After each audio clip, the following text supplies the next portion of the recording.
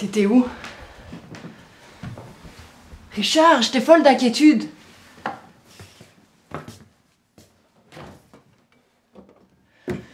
Hey, j'étais à 2 doigts d'appeler la police.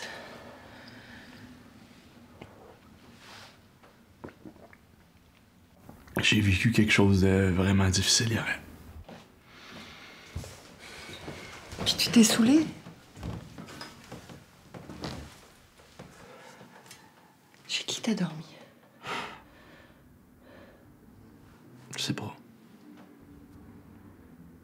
Comment ça, tu sais pas où t'as dormi? Je m'en rappelle plus.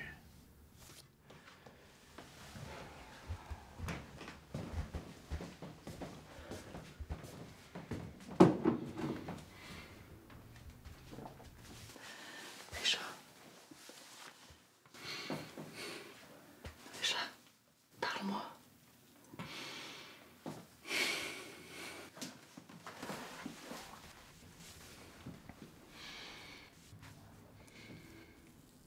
Tu comprendrais pas.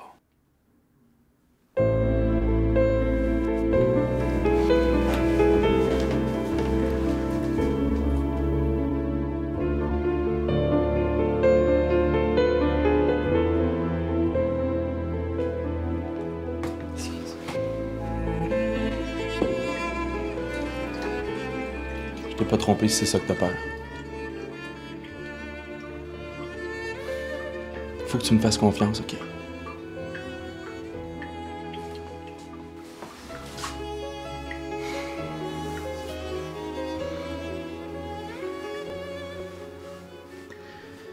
Peu importe ce qui va arriver, je veux que tu saches que je t'aime.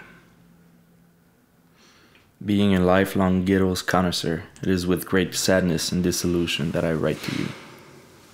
I have always had the utmost respect and enjoyment of the Gittles brand, and this since my early childhood. Faut que j'aille travailler. I believe your last opus, The Sour Gittles, to be your company's chef-d'oeuvre.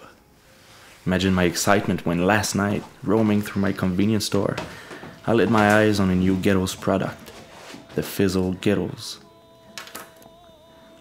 Needless to say, I could hardly contain my emotions, but what came next nearly broke my heart. My overwhelming excitement abruptly turned to bitter disappointment, leaving me with a sentiment of emptiness, a sense of loss, if you will. A company that I had such admired had let me down. I find this product to be subpar, to say the least. Relying on a cheap tactic such as a slight foam formation in the mouth, unsuccessfully masking a very questionable taste. These are the tactics of fly-by-night candy companies, not an American institution such as Nightly.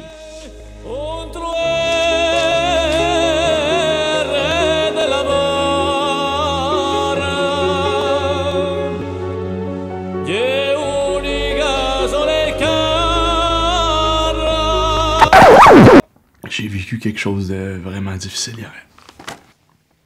Try as I may, words cannot express my disappointment. Tu comprendrais pas. Betrayed Richard Patrick Fleming III?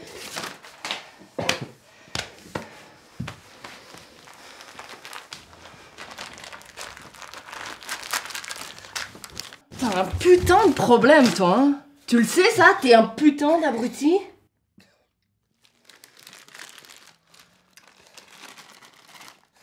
Comme ça, c'est bon. Putain, Richard, des fois je me demande si tu sors pas avec moi juste parce que je travaille chez Gittles.